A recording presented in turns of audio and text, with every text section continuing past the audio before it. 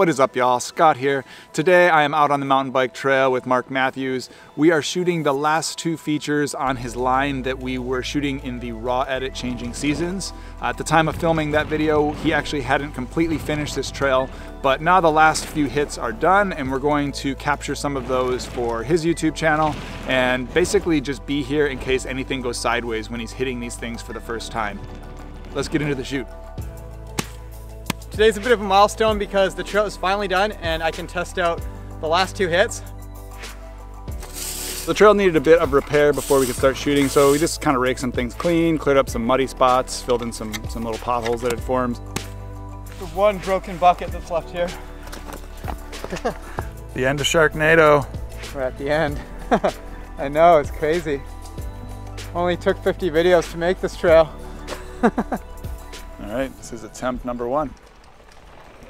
Whoa! Dude, that is soft. Yeah. Wow. Well, you have plenty of speed. That was intense. Look how much my tires sunk in. That's deep. That's like the really soft, like rod and tree there too. So he had a lot more speed than he needed there. He's gonna try to just hit it from the jump right above this just to see if he can clear the step down and have a little bit more control for going into this last speed gap.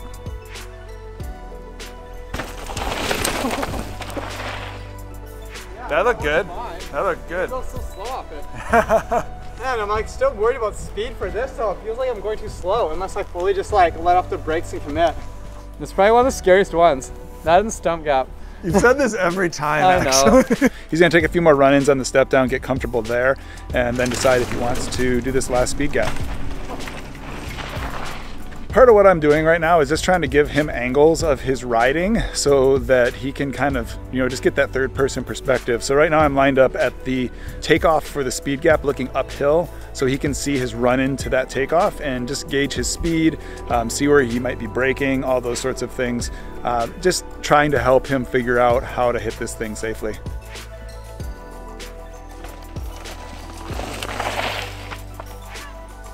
I have a lot of speed. Maybe I'll review your shot there. Yeah, for sure. It's gonna be really easy to land front wheel deep and it won't be smooth at all in that case, right? Like, yeah. It's pretty long and short landing. He's gonna try to do a few more and see if it feels like he wants to actually try to hit it today or if he's gotta come back after some more building.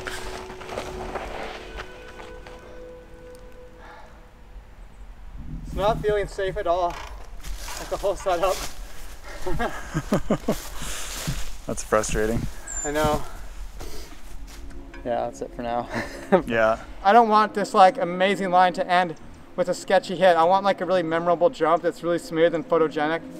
And then that'll give me a bit of time to really dial in that run out, clean it up a bit, and we'll have a nice, clean, really fun finish to the trail. Now we're out scouting around for another project. We're looking to do another raw video on a line that at least some of it is built fresh for that video.